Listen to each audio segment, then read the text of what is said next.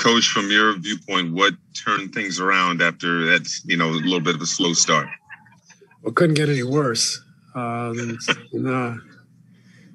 Fumbling around we did at the start of the game, but we just tightened up. We relaxed a little, started to find ourselves, and most importantly, we picked up our defense. It's one of those nights where they couldn't make a shot after the first segment of the game, but at the same time, I thought we handled business and increased our intensity and our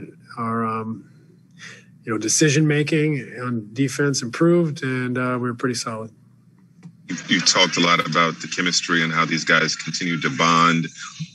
Is the way that you guys turn things around in this game kind of a microcosm of that? Is that an extension of that in any way? And the way that you guys have grown as a team?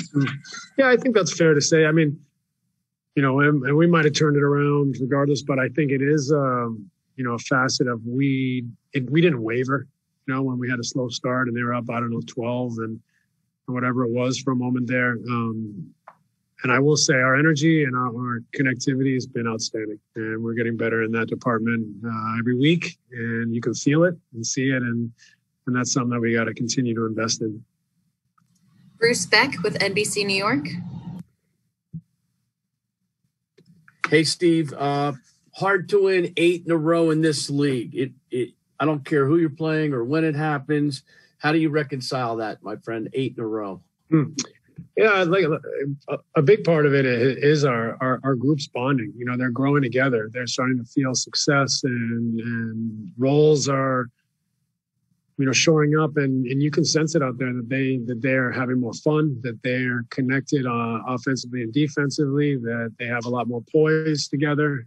That collective experience, while we're still a new group, is starting to come through, and I think that as much as the improvement defensively, understanding defensively, and the fact that we realize that defense is a weak spot for us. So they're locked in, they're focused, and for the most part, they're working at their defense. So those two things for me are the most important. Brian Lewis with the New York Post. Hey, Steve, clearly this is a pretty comprehensive win, but I mean, if you could just touch on what you got from Nick Claxton and how impressed with you on the defensive end particularly. And Nick's energy was outstanding. He hasn't played for about a year, so to play these last 2 games and for him to be as disruptive as he was tonight, I think he had 4 steals and 2 blocks, and an assist, a few rebounds. So, he's somebody that we believe in and think he's got a lot of upside and continue to grow, and just take it step by step with him. But I was impressed and really happy for him that he had success out there tonight. Alex Schiffer with The Athletic.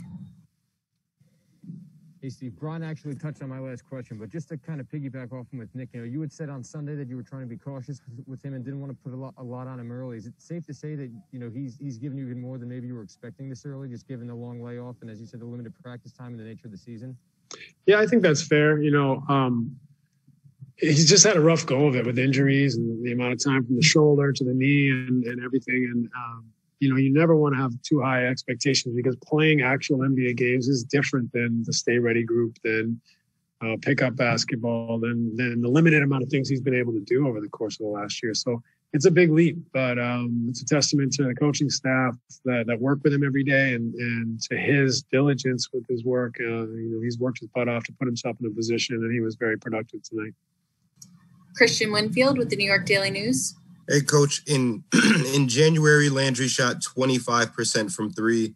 That's December. In January, he shot 32%, and now in February, after tonight, he's shooting over 40% from 3. Just what have you seen from him, maybe that lets you know that eventually he was going to start hitting his shots at a higher rate? So you're saying he'll be over 50% in March? I like where you're going with this, Christian. But I think Landry's a really good shooter. We all know that. It's just a new situation, new environment, new role, trying to, turn that corner. And he's starting to, I think, have that confidence and comfort in what we're doing. And it's great. He works hard and he's very conscientious of his craft. And so I'm proud of him for kind of turning that corner and just sticking with it. So it was great to see him make some shots tonight, but in general, he's been playing better and better. Last question, Matt Brooks with Nets Daily. Yeah, I have a question about Tyler. I've noticed that he tends to press either 3/4 of the court or full court. Is that something that's sort of more at his discretion, or is that something that you guys as a staff are trying to mix that in? Really, he took responsibility for that. We encourage it, but he's, that's what he's going to bring to the table is that energy. He's making shots, which is great. He's taking care of the ball, but his defensive energy is outstanding. And for him to pick up full court, just to throw something at the other team is just another layer for us. And it's great that he has that energy to do so. And that's why we put him in the game in the first place. More than anything, is just his competitive nature. He's a real competitor, tough, and fights. And, that's something that I think has added to our team a great deal. Thanks so much, Coach. We appreciate it. Thanks, everybody. Good night.